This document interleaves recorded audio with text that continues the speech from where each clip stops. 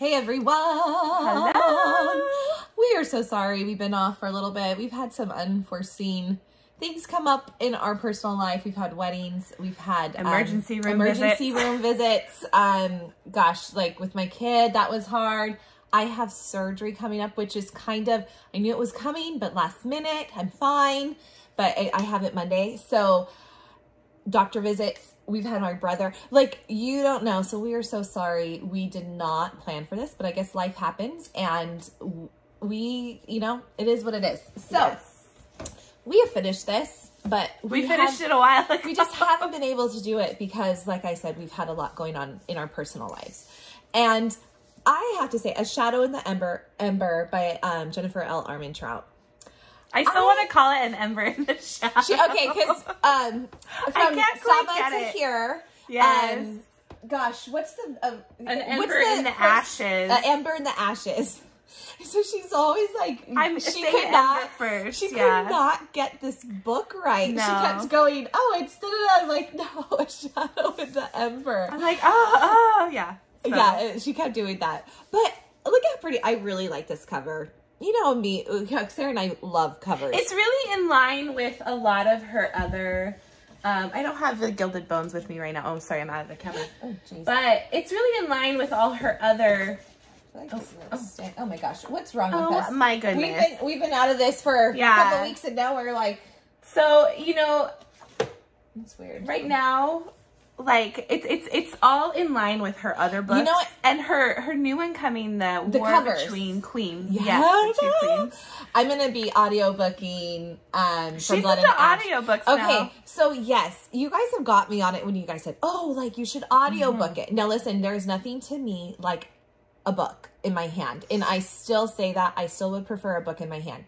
But how busy we've been decorating for Christmas, Thanksgiving, hospital visits. I will say it is so nice cleaning to put some in, but I mostly have been redoing books. So Crescent City, Lizette, you told me to get them for Crescent City, or like to do the audiobook on YouTube. I did it, except for they didn't have chapter 68 and on, which was a bummer. So I have to reread that. But I've been reviewing books. So I'm going to be doing From Blood and Ash. So, cause the new one's coming out. So I want to be fresh because when I keep reading, I forget little details. Yeah. That is my problem. Do you guys have that problem too? Or is it just me? Like, yeah. I get another book, another series, and it's like I remember the whole premise, but I can't remember the tiny details. That might have been something I really wanted to talk about. And I am doing Crescent City on the audiobook. I am also reading the book, but so I'll just like remember where I'm at, and then I'll just flip open the book at night. But while I'm getting ready or stuff and all that, I am putting the audiobook on. So yes. And I did actually audiobook A Shadow in the Ember because we were painting our house and I would prefer, like I've always loved audiobooks, like Outlander. When we read Outlander, I have the Outlander books. I don't have all of them on there, but I always liked audiobooks. So I just listened to it on the way to work. But sometimes a voice can make or break it. Yeah, exactly. I remember there was someone I was listening to and I really had a hard time. Yeah. Like listening. I was like, not for me. So I read the book of A Shadow in the Ember. So, but right now I'm doing Crescent City, and actually the narrator she's pretty good. So I was like, oh, you just have to read chapters like 68 and on, which was a bummer. Where I was like, oh, and she's borrowing my book, so I was like, oh, let me go finish it real quick. And I was like, where's my book? Or no, I was like, do you have the book? And she's like, yeah, I'm reading it. I'm like, man. So I'll have to wait till she's done with it to read 68 and on, because I just wanted to refresh her. But so I'm going to be doing it for From Blood and Ash. I think you should do that too. We should audiobook it because that guy has it on his YouTube. Oh, okay. We saw. But anyways, sorry for our ramble. We're 4 minutes in and we're rambling. We know, we're sorry. You can just fast forward. But A Shadow in the Ember. You know what? I was so happy. It's set up like, not set up, but there was a lot of things that kind of were starting to get answered to me from the From Blood and Ash series. Like little things. Especially Gilded Bones. You know, like, I remember she read it right before me, and she said, oh, I went back and I read, you know, something. I went back into Gilded Bones, and I wanted to reread some of the things that were happening, because I was like, oh, what did they say? Okay, because we're going into the primal of death, Nyktos. And then you have Seraphina, Sarah.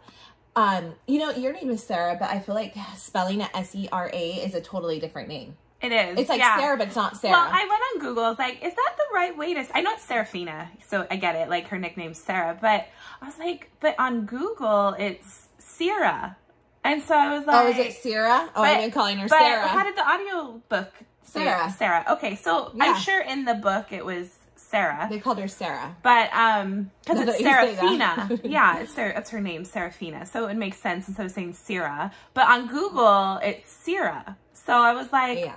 So then I asked her, and she's like, oh, it's Sarah. I was like, oh, okay. Yeah, because mine's S-A-R-A-H and S-E-R-A, so. But it's funny how a spelling can totally make a name different. I always say that. Like, it could be like Aaron and Aaron. You can have A-A-R-O-N and E-R-I-N. I mean, I know it's a girl, boy. But still, it just totally makes it different to me. Anyway, so we're getting into the consort, which we've learned about in the From Blood and Ash series.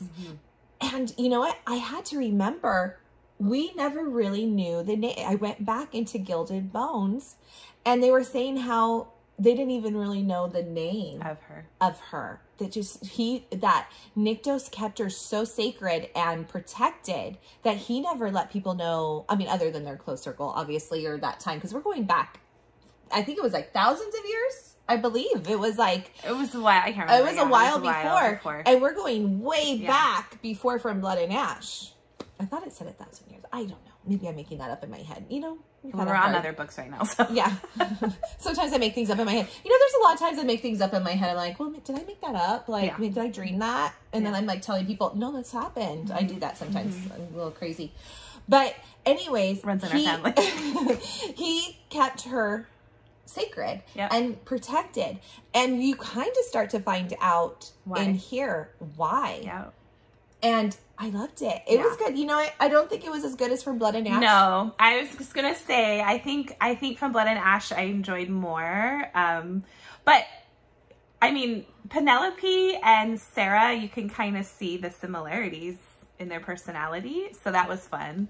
And even with Nyktos and everything, so... Yes, you could see, and there's some foreshadowing in here for them. Yeah. They get to get a glimpse a little bit. And yes, I agree. I saw, like, oh, you could tell it's in the family. Yeah. Like, it runs. And I really liked it. I liked From Blood and Ash better right now, but I guarantee as she keeps going, you know, sometimes books just get better and better. I kind of think that this will be just like good. Yeah, for sure. I mean, it's in the same worlds and all that. I was telling her because we meet Nyktos, and we met Nyktos in Gilded Bones. Yes, he was the Draken. And we see more of Nyktos, and then, you know, Jadis. And Jadis, who is his daughter. Yeah, I mean, no, it's not really a spoiler review, but you know, we're just gonna let that one out. And I was just, I want a story on him now. Yes. Yeah, I was like, give me a story on Nyktos, and he also has that like ooh, like thing to him. I saw a drawing of him. Yes, on Insta, and he was holding Jadis. That's it, his little girl, and I was like, ooh. Dilf. Yeah. So so I was like, I want a story on Nyktos. So I thought that story was, or his little part in it was cool. We have a series that can start going on different, you know, you can start going to this person and kind of creating a story. I love that about these writers. Like, you can really open, if you really want to change a story, like you're done with this story but want to change it, you can keep it in the same world, the same people, but go on a different direction. And I really like that. If she wanted to, I mean, and there's so much like that you want to know. So it would be a good story. It definitely leaves you with wanting more. So, and you know, it really all comes together in the end. So, but yeah, it made me want to go back and read Gilded Bones, which I actually don't own the book of Gilded Bones. I have it on my phone. I have the book on my phone, not the audiobook, but the, you know, on the books app. I have it on there. but I need to buy it so I can complete that series so far. But yeah, no, I was like, oh, I want to go back and read a little bit more. But yeah, Jennifer L. Armentrout, she did such good world building that I was like, oh, I want to start on this person, on this person, on this person, on this person. We really need to read her other series, I think. Yeah. Or her I heard books, they're good. because, I mean, I am a fan. I have not yet hated a book from her. Yeah. So anyways, I recommend this book. I liked it. I think it was fun. Has that witty personality again, humor, not witty person. Yeah, personality, humor. Again, Serafina was a really fun heroine, and she has that wit, like you said. It reminds me of Poppy. Yeah. You know? And Nektos. I mean, yeah, it's good. I think everyone should read it if you're into fantasy. Yeah, it's great. I loved it. I was not disappointed. I do agree. I think I gave it like a 4.5. Well, a 4 on Goodreads. I put 4, but yeah. I would probably put like maybe a 4.5. I think I gave Blood and Ash a 5. I think I would do 4.2. Yeah, maybe. But I really enjoyed it. Go read it. It's so worth it. You kind of have withdrawals at the end. You're like, oh man, I really want. That's why I like a completed darn series, because it drives me nuts. I just want to continue on. Well, we don't have to wait too long, because she seems to get out her books very quickly. I mean, we're gonna get the 4th book in the Blood and Ash series. I always wonder what goes through these authors' minds, like how they can come up with this stuff. It makes sense, and how to keep going. Like we were talking about Outlander. I live in one yesterday. We read the first 3 books of Outlander. But she put out her 9th book, Go Tell the Bees That I'm Gone. And that book is huge. And it took her, how long? Since 2016 to write that book. But I was at Target looking at it, I was like, oh my God. It's probably slowed her down because she has a series. And she's big into the series. She's a big part of it. That's why it makes it so good, too. Yeah. So, yeah, I was looking at the new book last night, and I was like, this thing is huge. I mean, I can see why it took I always loved Outlander. My only complaint is with it. I loved it. Don't get me wrong.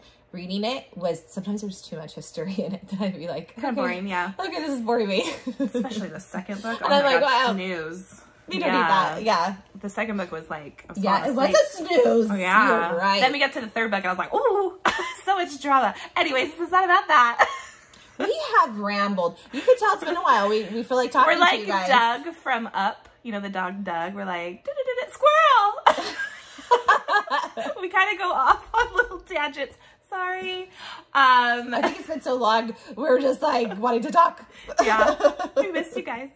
But yeah, I suggest go read it. It's a fun book to read. It really gives you some insight from, I mean, you can kind of see the similarities with a lot from her other series, the Blood and Ash series, and this one. So, and it's starting to answer, or like, I don't know if we had, I have questions, but it's starting to go, I see. It starts to tie in to from Blood and Ash. So it's kind of nice that you get that, glimpse and how things started, or, all that type of stuff. Yeah. Anyways, go read it. We loved it. Great book. Yeah. I love it. Jennifer L. Armentrout. Good job. JLA. I love you. Yay. Anyways, we'll be back. We're going to actually be filming some more right now. So we'll be back, and we're going to try to get a little bit better again. We promise. We're not going anywhere, guys. We love you. Subscribe, like our video. We appreciate you guys. Bye. Bye.